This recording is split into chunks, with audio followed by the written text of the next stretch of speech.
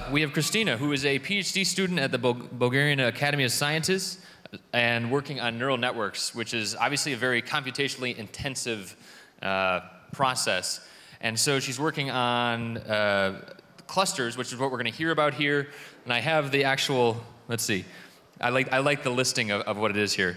Open source, homebrew, mini cluster consisting of a Radix Pro single board computer. So we're going to hear a lot more about this, but please welcome Kristina to the stage. Oh, pointy brush. Nice. So thank you so much for the presentation. My name is Kristina Kapanova, and I'm a PhD student. Hopefully we'll graduate with computer science degree in about a couple of months. And I want to tell you a little bit what we did there. I do, as a research, post-learning strategies for neural network architectures, evolutionary algorithms for automatic neural network architectures.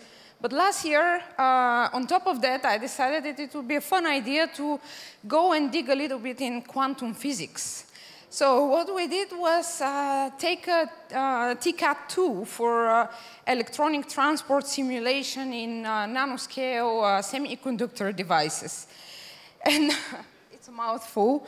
And for both of those topics, we need a supercomputer. But unfortunately, something happened when our institution went from the old supercomputer to the new one, and we were left without a computational structure. So I needed a supercomputer to finish my PhD. And at the same time, something very amazing happened. We won a project for fundamental research. And my boss said, hey, we have some money left, so I'll give it to you. You do whatever you want with them, as long as you produce some results at the end.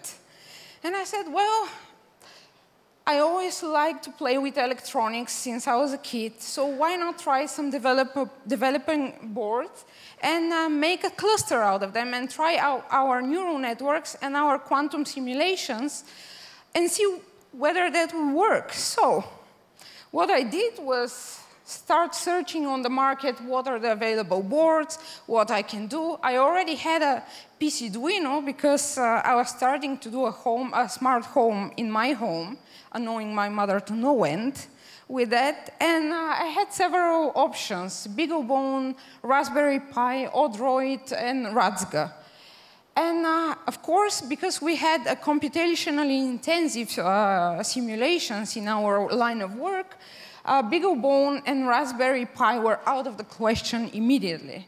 And we were left with basically Odroid and Ratsga. And what they have in common is that they're quad-core processors with 2 gigabytes of RAM, 8 gigabytes of flash. The power supply is rather low. But unfortunately for me, Odroid at that time was not offered in Bulgaria. And due to some financial limitations, I stopped at Ratsga. And this was my choice to do the cluster with it. The hardware, if you're not familiar with it, is open source hardware. It's ARM quad-core at 1.6 gigahertz, Rock chip processor. It has 2 gigabytes of DDR at 800 megahertz RAM.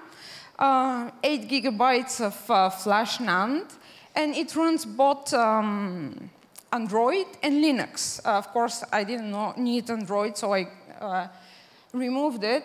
It has a GPU, which we are starting to use now in our computation, so we can maximize our use of resources. And unfortunately for this, the LAN connection is limited up to 100 megabits, but that's OK, because we're mostly doing Monte Carlo simulation, which does not require that much of communication between the Ethernets. It also has wireless, but we don't use that. It has USB ports, which we use sometimes for faster data transfer. And basically, we stopped at this board, we bought it. And what I did was to create this custom size box, which I created from scratch. And what you do is you put the board on a piece of plastic, and you plug it like that in the box. You put the connections on the switch and on the USB hub for a power supply. And I created a script that automatically detects when you hot plug a new board, and you start calculations. So basically, there's some empty space here for better air conditioning. And on the bottom of this, I left space for 3 fans, should I need it for some reason. So far, I haven't needed anything.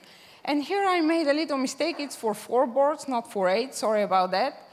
Basically, the whole thing costed around 500 euro to be done, which for me was great because we were left with spare change as well. And what I did with the software is to remove the stock operating system, the Android, the GNU Linux distribution, and to get the Linaro distro, which I also customized for our specific needs, because we didn't need a lot of the software there, but we need a specific one. So I also put some additional packages, Python, MPI, OpenMP. Here you can see FreeBasic. My colleague introduced me to FreeBasic, and I'm such a fan of this language now that almost all the code I develop, even the neural networks, are on FreeBasic, and I save so much space. It's not, I cannot explain how happy I am about that. And I have rsync, OpenSSH in editors too, because my colleagues and I have different preferences, so I put 2 of them. And here I can show you some performance tests on various boards. And this one here is the Intel Sandy Bridge i5 processor. Of course, it's the best one, but the Ratsga Rock is over here. Here, the bigger plot is the better. Ratsga is just on the 3rd place after Odroid, so it's not so bad for the RAM speed test. For a simple C++ program that calculates pi, of course, I saw that the Ratsga is on 2nd place, which is wonderful. We do a lot of, all our code is either on C or FreeBasic, so for us, we are trying to get as much computational power as possible. And our code is also instrumental for this, to save as much power as possible. And the final test is PyBench, which is for build function calls and nested for loops, which we have a lot of them. And Ratsga is again on 2nd place, just after, I think, the i5 processor. So we were very happy performance-wise. This is some test that I did once I received the boards. And you can see here that single core performance is really well. The 4 cores also really well. CPU idle, power consumption, and for 1 core and for all cores is amazing. We save so much power consumption, considering that we use supercomputers and we pay immense amount of money for power. And this is something that I used for when we created the papers. It's NASA parallel benchmark tools. They are known for their parallel processing knowledge, and they've developed that tool. So I implemented it. It consists of various benchmark problems, but we implemented 2. One is EP benchmark, which is important for us because it's typical for Monte Carlo methods. And you can see I've tested it with several different types of situations, from 1 to 16 cores. And the time in seconds drops drastically. And the rate of data transfer is almost linear, almost. But this is great for us, just amazing tests. And another test that I'm showing you here, it's FT benchmark, a computational kernel of a 3D fast Fourier transform. I've tested it with 4 and 8 cores. Here, the results are not so good because it needs a lot of transfer of data in the Ethernet port, and that's why it's not, the board is not well suited for this kind of communication, but our tests, our work is not relying on this, so for us this is not a problem. And some additional notes, we are not using the Wi-Fi module currently. We use a lot of SD cards for storing data. And what I didn't know in the beginning, and I should have read, but I was so excited to have the boards, is to read that the MAC address is not hardwired in the board, which means that once you install the board, you have to change the MAC address if you have more than one board. And when I put 4 boards in this, started the computation, and started going from one board to the next, to the third, to the fourth, I was basically freezing my system and nothing was working until I finally found out that the MAC address of all of the boards was essentially the same. So I changed this, every board has its own MAC address, and now everything works smoothly. We do a lot of tests, and we are just testing GPU's capabilities in the moment. And what we do on this cluster here is 3 things: natural language processing, deep neural networks currently, and quantum physics, which has a plethora of difficulties.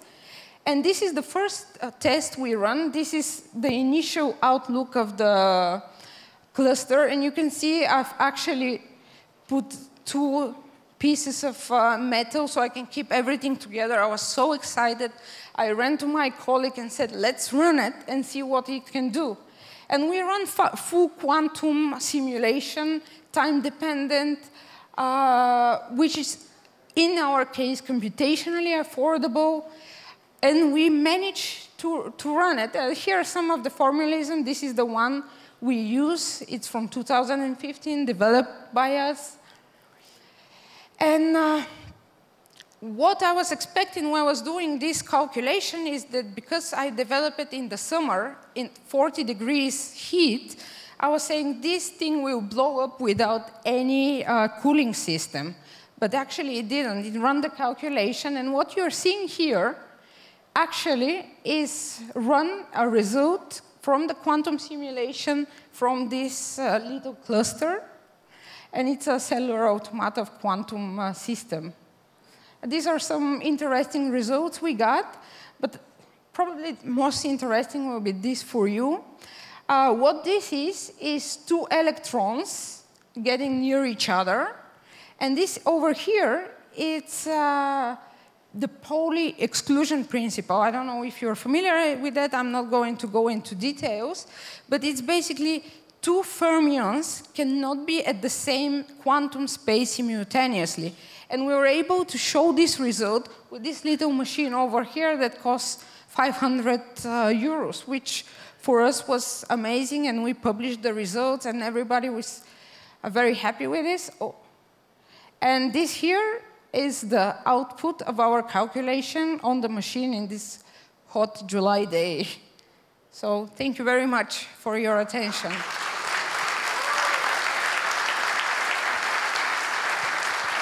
If you have any questions.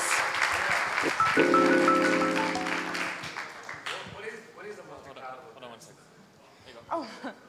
Yeah, well, I was wondering what is the Monte Carlo test?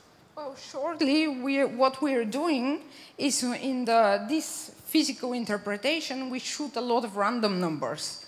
And this is what we're doing. That's why we are not particularly interested in communication between on the Ethernet port, because when we're shooting this number, we're evolving the system independently. So this is for us very important. That's why it works like a charm on this thing, although it's not suitable for every application. And do you know by any chance why it's called Monte Carlo? Historically, I'm curious. Yes, I can tell you the story because it's a very old one. Later I'll tell you the story. Yeah. Any other questions? All right, thank you. Thank you.